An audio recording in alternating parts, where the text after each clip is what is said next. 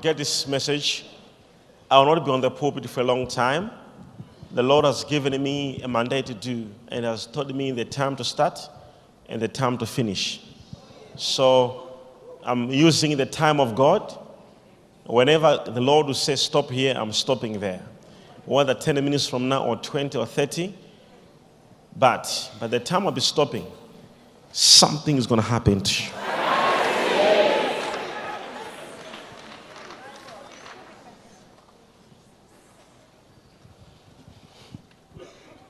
When the Spirit takes all,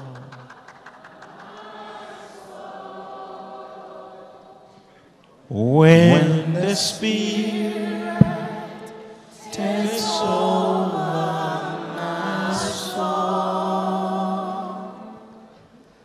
I will be changed, and His glory will be revealed when the Spirit takes over my soul. Sing, choir, sing out. When the Spirit takes over my soul, when the Spirit takes over my soul,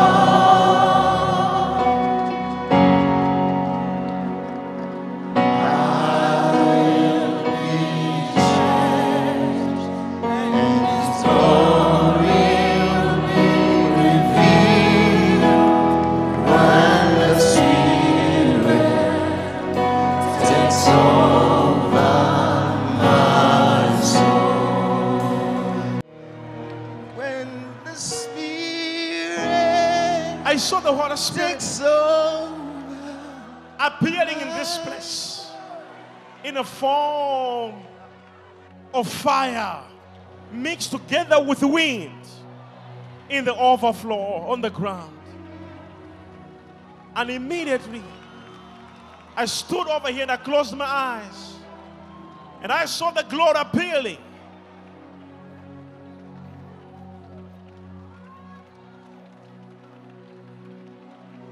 The physical presence, the Shekinah,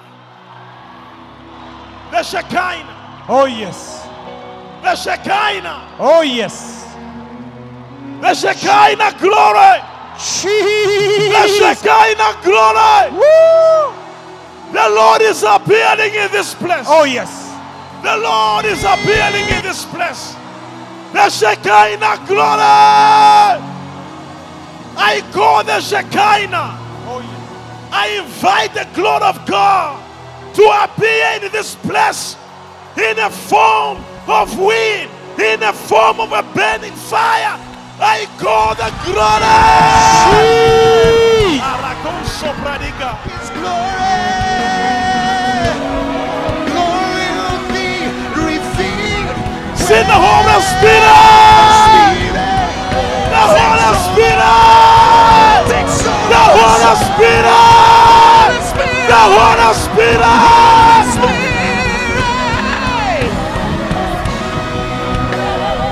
The glory of the Lord. My soul, where the Spirit takes over. Shalom. As it is written in the book of Acts, the glory of the Lord came down in the form of a whirlwind. The Bible says in the book of Acts chapter 2, you see, the Bible says, I want to read it for you, verse 2. And suddenly there came a sound from heaven out of a rushing mighty wind, and filled all the house where they were sitting. What happened? Eventually, verse 3, and they appeared unto them clothed in tongues like of fire, and sat upon each of them. You see, the same experience of the book of Acts is the same experience we experienced. You see, the mighty wind came upon the place. When I pray to God, we want to see a glory.